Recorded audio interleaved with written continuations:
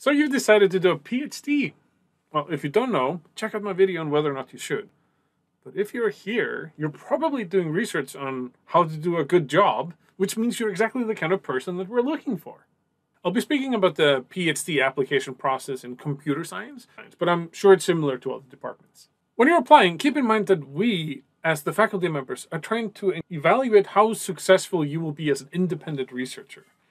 Which means that if you're able to engage in some sort of research, either helping with research or doing your own, and having somebody comment on it, you will already have a leg up in this process. So a typical application consists of a few components. The curriculum vitae, or CV.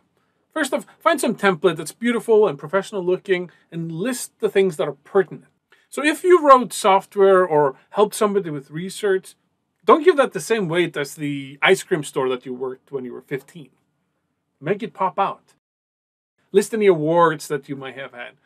List anything that communicates a committed, resourceful, curious person who's unafraid of taking calculated risks.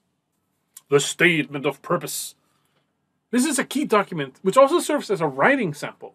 Remember that scientists, in large part, communicate their ideas through writing. Tell us what makes you prepared to do graduate school, especially speaking to research you may have done in the past. Why do you want to pursue the chosen field of study? What questions that our faculty members are currently working on excite you, and why? And what do you plan to do with your degree? So remember, be concise. Often, less is more. This document involves soul searching, so start early and get somebody who's fluent to help you and help you revise them and make it immediately gripping for somebody who has to read hundreds of these. This document takes 3 times longer to write than you expect, even when you know that it takes 3 times longer than you expect. If you have self-doubt seeping in, I'm not going to apply, I'm not good enough.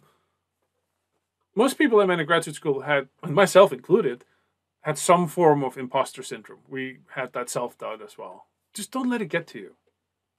Your portfolio. Many places will let you submit papers that you've authored or manuscripts you've done, technical reports or theses. And we'll definitely look at those to see the quality that you put into them. So a high quality document of there will win many marks. The notorious GRE, or Graduate Record Examination. These are becoming less significant, which is fortunate because they're actually fairly poor predictors of success. In practice, a solid score will be met with a nod, and a low score will be met with a question mark. If you didn't bother putting in the effort to get a good score on the GRE, will you bother putting in the effort to do well in graduate school? Coursework, grades, GPA. I must admit I only glance at these because students and schools vary so much. Many good researchers didn't have perfect grades.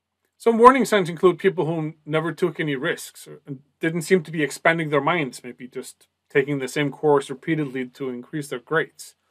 There's so much to learn and there's so little time to learn it. Research involves the ability to take risks because we're operating at the boundary of human knowledge, and many things won't pan out. We need to get comfortable learning to navigate in the dark.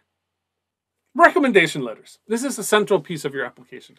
It's best to have recommendation letters strongly written from researchers that are established in the field and whose judgment we can trust. These letters should comment candidly on your personality, your ability, your grit, your perseverance, your readiness to be a researcher. And ideally by drawing comparison to somebody who has gone to graduate school. Your best shot at getting a strong recommendation letter is to have been engaged and involved in research with some strong researcher for some period of time before your application is due. That's most of the packet. So now you just have to decide where to apply.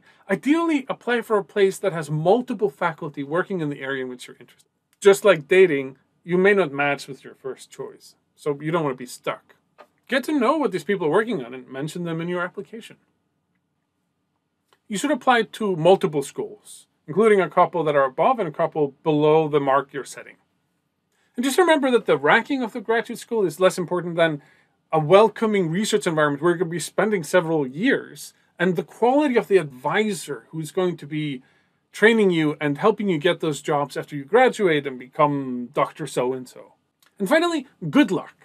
And even if the luck isn't good, something happens, just remember that the hallmark of successful people, the common denominator, is that when something went awry, something didn't work, something failed, they stood back up and persevered.